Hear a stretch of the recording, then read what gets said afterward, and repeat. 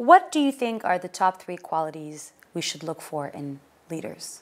First of all, definitely honesty, because I mean... Well, how is that going to ever happen here? I mean, no, there have been, and we still can do politics with ethics. It's not such a lost cause.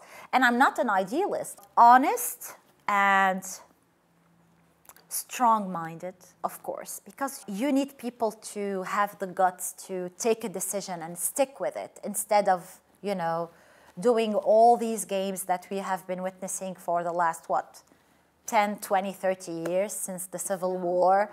And you need to want to be at the service of the people. Yeah, thirdly, and most importantly, because those people forget that they are choosing people to represent them and to serve their interests. These are public servants.